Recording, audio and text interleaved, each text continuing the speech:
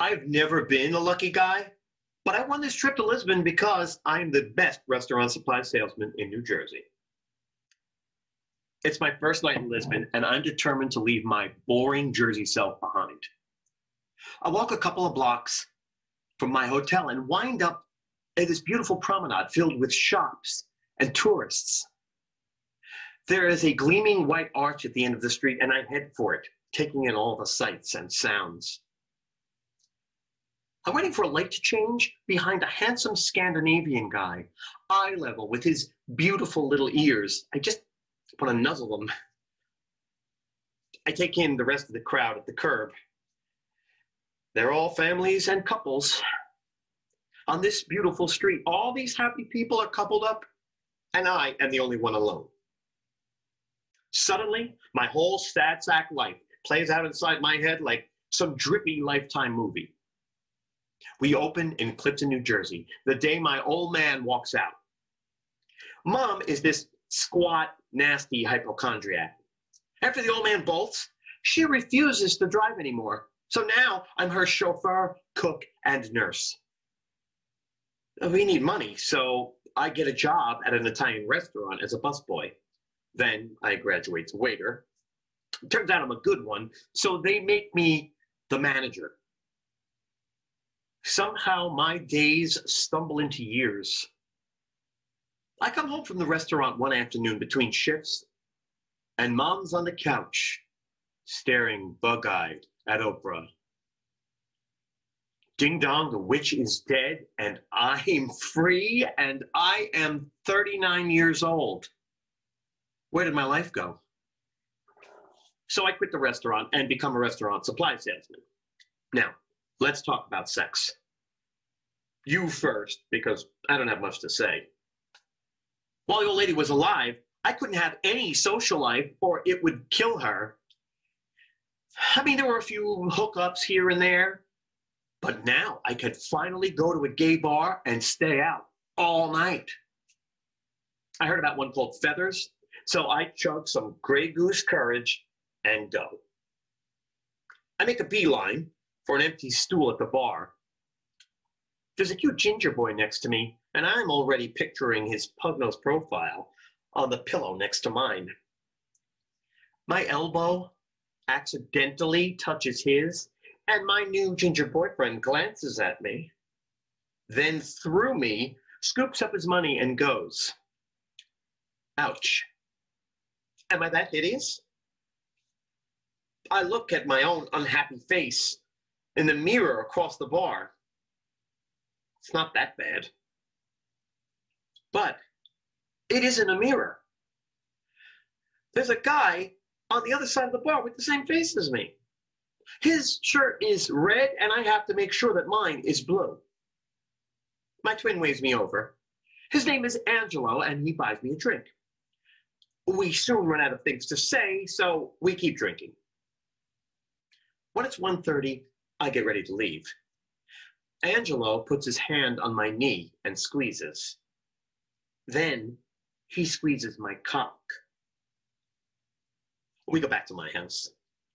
Angelo has a nice big ass. He moves in the next day. It lasts 10 bumpy years.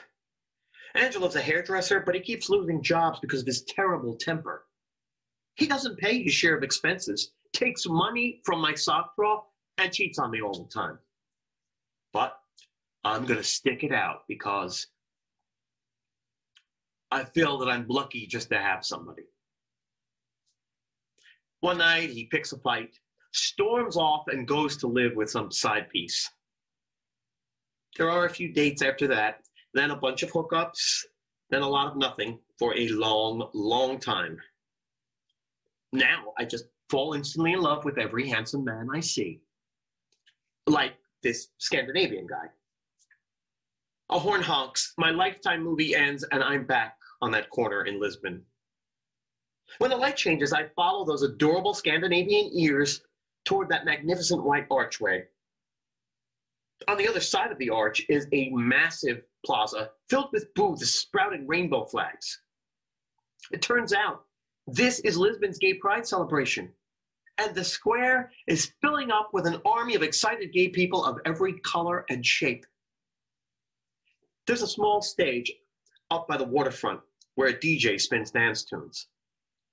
I stop at a booth from a leather bar, and the bartender serves me a gin and tonic in a plastic cup.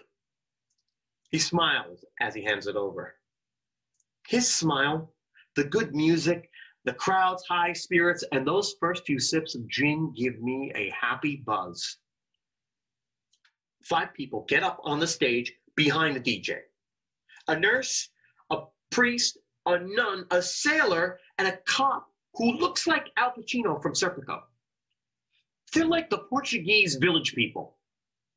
Well, they start this synchronized dance routine to pump up the volume. Serpico looks to be about 35, and his dancing is sexy and confident. Now I love him. I get another drink just to loosen up. People are dancing in front of the bandstand, and I realize I'm dancing too. Even though I'd stopped once Angelo told me I danced like a gimpy elephant. Maybe I do look like an elephant, but tonight I feel like a gazelle. Serpico leads his dancers down into the crowd. I am just a few feet away. There's magic in the air tonight, and anything can happen. One more step, and I can stroke that silky beard. My foot lands on a piece of lime, and I skid into the hairy back of a leather bear. Well, he spins around like he's going to clock me. Then he smiles. I look around, but Serpico's gone, and I realize that I am wasted and hungry, too. I need some air, so I squeeze my way back toward the arch where there are some food stands. I get a greasy sausage sandwich, and I wash it down with a sagrish. I find a quiet spot and watch more excited people pour into the square. So I didn't wind up with Serpico, but I'm surrounded by my own gorgeous tribe, and I feel so lucky. My belly and my heart are full, and this is the best place to be in the whole world.